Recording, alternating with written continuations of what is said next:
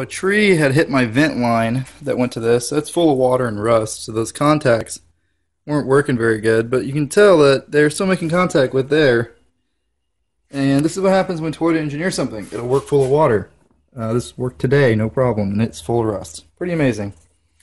This is the actuator to my front locking differential. It's pretty neat how it works, but it's been getting kind of slow lately, so I figured I'd take it apart and see why.